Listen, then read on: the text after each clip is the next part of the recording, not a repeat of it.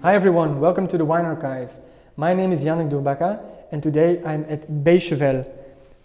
Next to me is Philippe and he invited me to have a very nice vertical tasting.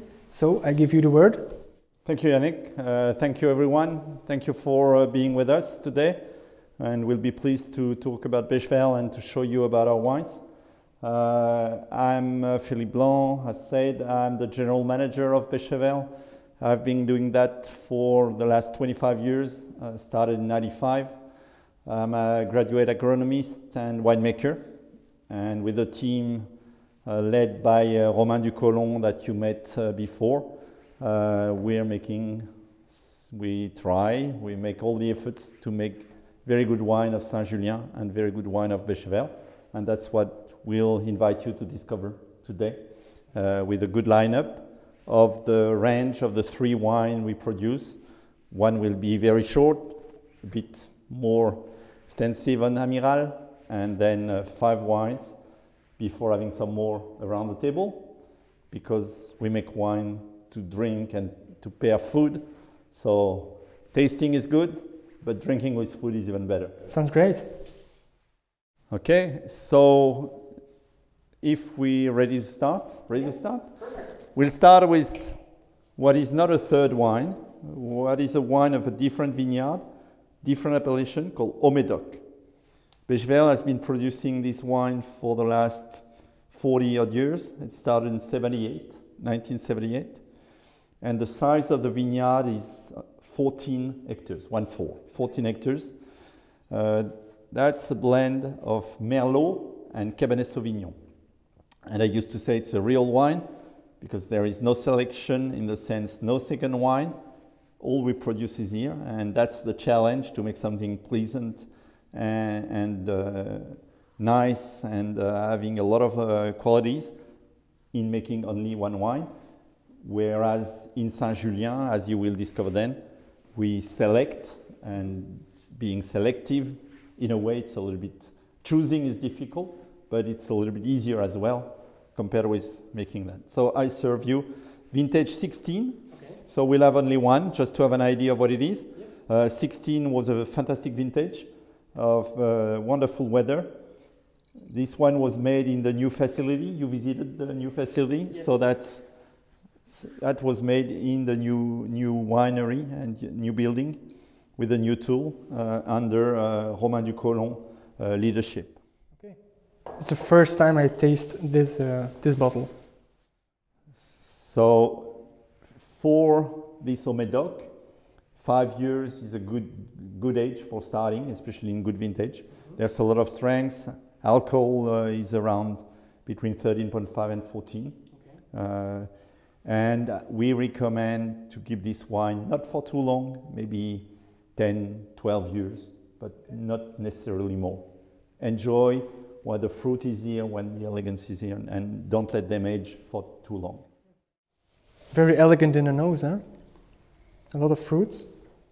Fruit, nice tone of toast, light. We use, so this one is aged in barrels for a year, 12 months in barrels, with about 30% new oak, and the rest is 1 year or 2 years old. So the idea and the goal is not to be too rich in terms of oakiness. We must leave the fruit express and not point out and stress with oak. Okay. So very often now the maturity, especially in a vintage like 16, is very accomplished, very high. So there's a lot of fruitiness, and as there is a lot of Merlot in that, we focus on the roundness and the maturity and the approachability. Very juicy, yeah?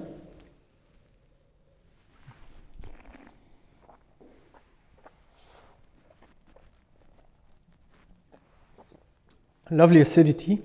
It's fresh and balanced. But it's round, it's mouthful, but it's easy, approachable. Tannins is nice. Tannins is round, elegant in the sense. It's not big tannins. It's not extra dense tannins, but it's voluptuous. Yes, and nice. And the finish is also very elegant. It's and also a long finish. So we'll jump to a vineyard which is on the other side of a road. And being on the other side of the road, we changed appellation, and we are in Saint-Julien, as this vineyard, which is located next to this one, used to be there before 1855. Wow. So they were vineyard, Beychevelle was picking grapes in Cussac before 1855, and thus they decided, when appellation system started in 1936, to secure these vines in the appellation, although it was outside.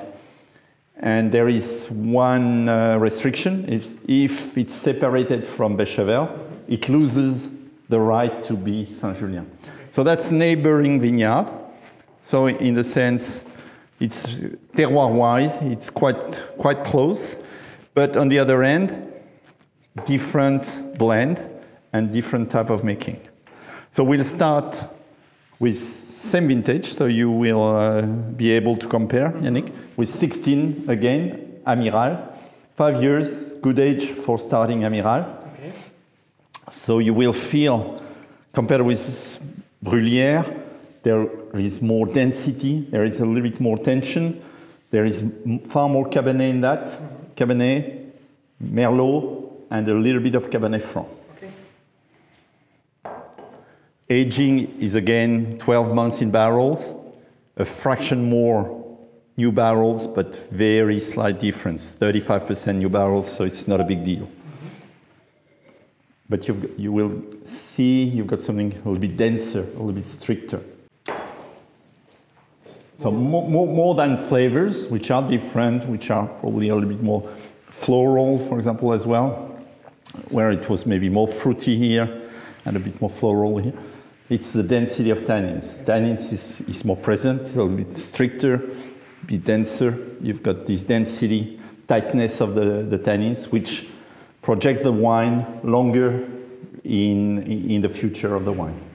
That's why really 5 years for Amiral is just the entering door of consumption, and it will last for the next 10 other years to 15 years with no problem. So one thing which is important, what is the difference between what we call grand vin and second wine? Second wine is a selection. Basically today, it comes from a single vineyard for 90% of it, so that has its own quality, its own identity. But it has been a big change in the last 20 or 30 years, whereas second wine, which are something which is not that old, oldest property maybe started 50 or 60 or 70 years before, but maybe 10 or 15 years ago, some very famous properties had no second wine. They were selecting, but they were discarding the wine they didn't want their grand vin in other wines or other names. But now everybody has got second wine, and sometimes third wine, and sometimes even fourth wine. We've got only two. But take the idea that 82, for example, you heard and your followers heard about the greatness of 82 vintage. Yes. It was 4% of second wine and 96% of grand vin. Okay. Today we are about 40% of second wine and 55% only of grand vin. Wow. That means we reduced, which implies, of course, the quality of grand vin increases, but quality of second wine increases as well, because wine which were here before are here now, and they were considered to be good to very good, but they're here, so it lifts the level and the quality of the second wine as well. Interesting.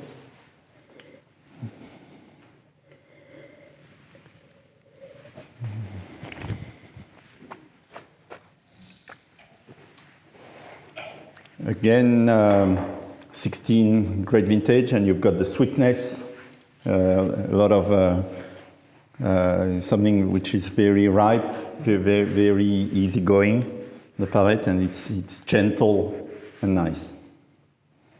I love it. So we jump to 17 vintage. A more challenging vintage?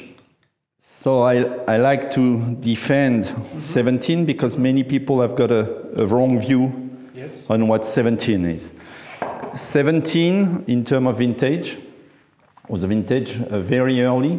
Very early means very warm start of the season. Growth was early.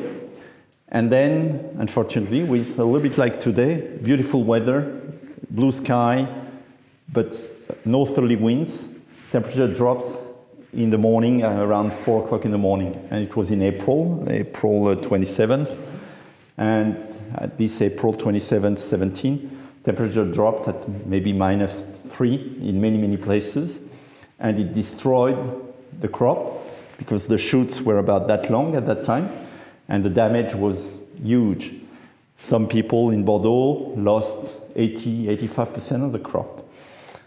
Our property next to Les Brulieres, which is a cru bourgeois called Château Beychevelle, we lost 50%.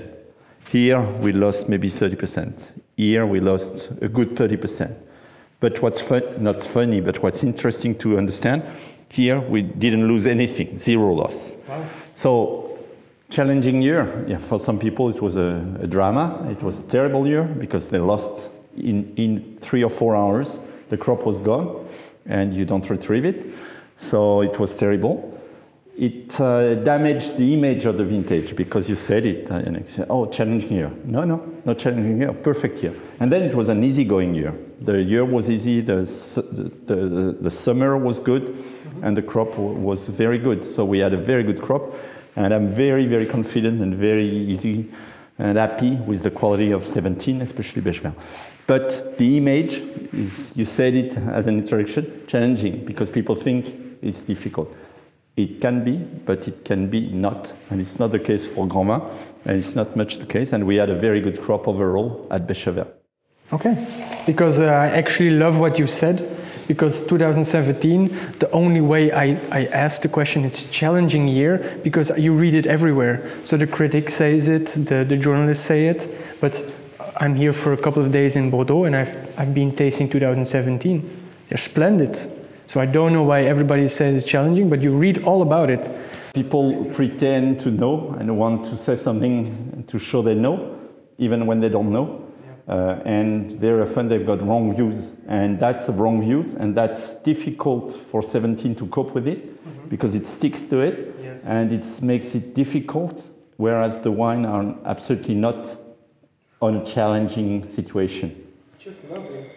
So very nice fruit here again. Very lovely.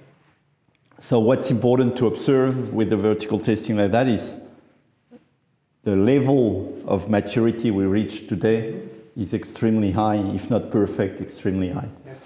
So you always get, the fruitiness and absolutely no character of underripeness that unfortunately existed in some vintages in the 90s or 80s or before. Oh, such nice tannins. So 17 is the characteristic is it's very elegant. It's not you will compare and you will keep the glasses so you will be able to come back on it. You will compare with 18 and you will see 18 is heavyweight, like a boxer, heavyweight, where it's a middleweight or a featherweight, something. But it's very elegant, very fine tannins, very approachable.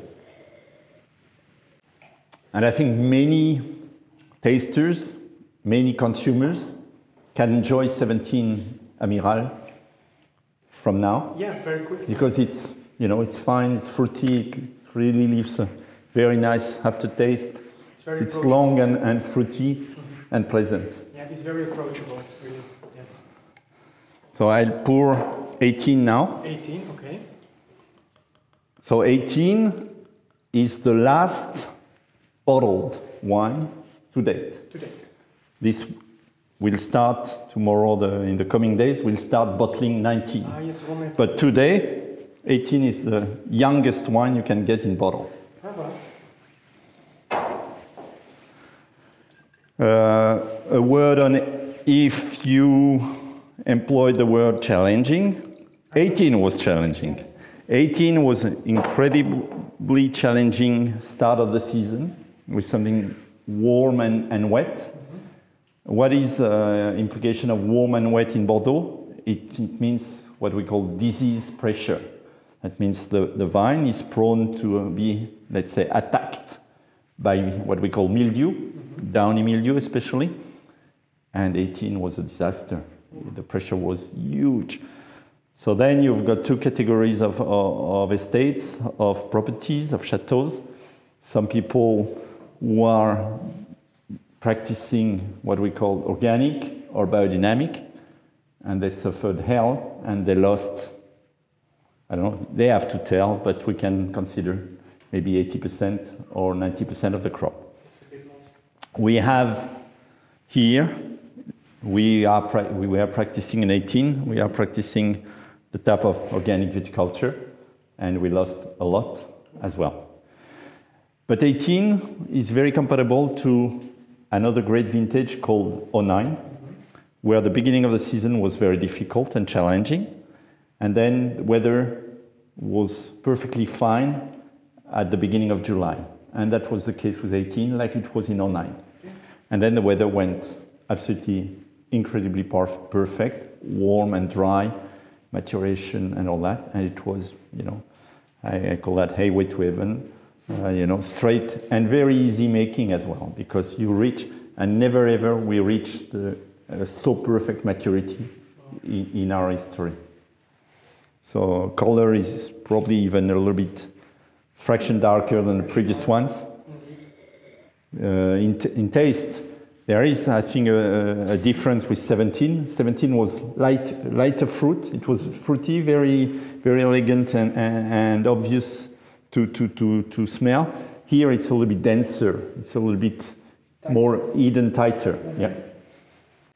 But it's very pleasant. Yeah, it's very pleasant flavors. It's sweet. It's round. Yes. It's a little bit floral. Oh, it's dense. It's dense and ripe. Mm-hmm. And then boom, you've got a big quantity of wine. It's very explosion in the mouth. Big explosion. It's heavier. Heavier can be wrong in the term of, can be negative, but it's full. Yes. It takes a lot of place. It's very complex. Compared with the previous one, which was elegant, fine. Oh, I need to drink that. This one is, wow, maybe we should wait a little bit. So much potential, wow. And do you know the percentage of the blend? So in Amiral, 65 Cabernet and 35 Merlot. Okay. And sometimes a little bit less and a fraction of Cabernet Franc. But it's dominant Cabernet Sauvignon and basically 2/3, 1/3. Okay. Yeah, now if you can compare them, all the three, it's... Oh. I really love the 17. It's so crazy with all the... It doesn't deserve a bad reputation, indeed. It's really annoying. It's annoying. No, I think it's important to taste and to observe that, wow, I'm wrong, it's good. You know, that's what we call sometimes underdogs or underrated vintages, you know. Yes. There are vintages that people consider to be not as good, or their reputation is harsh, and they don't deserve it. In some places anyway, at least. I don't talk for all the 17s. Maybe there are some bad ones, I have no idea. I'm talking about ours. And again, it was not changing. It's nice and elegant. Yes. But it's a fraction less powerful than, if I rank it, I would rank in terms of power, 18, 16, 17. Okay. But if you want to drink one of those three tomorrow, 17. Huh? Probably I would take 17. That's very important to know. So if you want to taste one of these wines and you're curious about the wine, if you find a 17, pick a 17.